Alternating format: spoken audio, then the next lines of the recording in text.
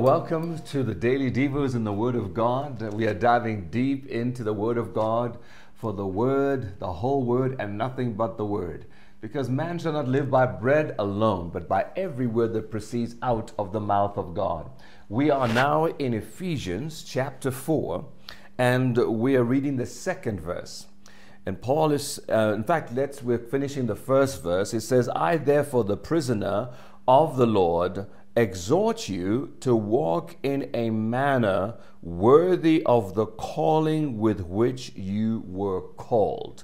He says, I exhort you. Now, he first says, I therefore, the prisoner of the Lord. This is a statement of humility. He's appealing to the saints of God. He's not lording it over them, even though he is their apostle. He humbles himself and says, I am but a prisoner of the Lord. And he says, I'm exhorting you, I'm admonishing you, I'm urging you to do what? To walk in a manner worthy of the calling. In other words, that your walk should match what God has already provided for you.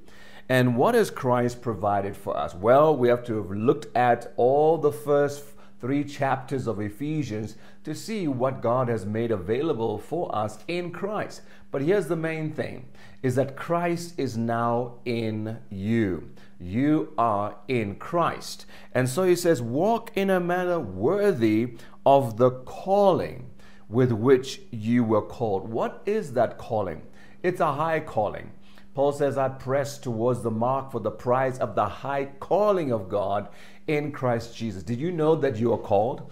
Even as a believer, you have a calling. I have a calling. And we're not talking about a ministry calling. We're not talking about a vocational calling. We're talking about the first and the most important calling every child of God has. And that is to be conformed to the image of Jesus Christ. Our first calling is to be conformed to the image of Christ. And so he says, I exhort you, I admonish you, I urge you that now that you know what is available to you, now that you know what God has already done, now that you know the power that's available to you, which is like the working of his mighty power, which you worked in Christ when you raised him from the dead and sat him at his own right hand, far above principalities and powers. Now that you know the love that God has for you, the width, the breadth, the depth and height, and to know the love of God that surpasses, now that you know all that God has made available for you, I'm asking you now that you walk it out, that you appropriate what God has made available, and you walk out now what is already yours as your inheritance, that is Christ in you, and you walk worthy of this calling.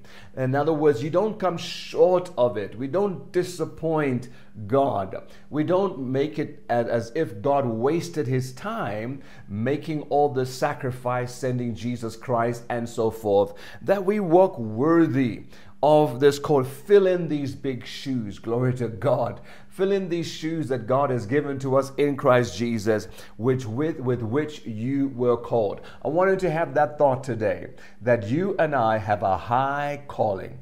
Before we're called to anything else, we are called to be conformed to the image of Jesus Christ. This is what God is growing and raising all of us as believers to walk into, so that we become those reflections of Jesus Christ on the earth that God has called us to be.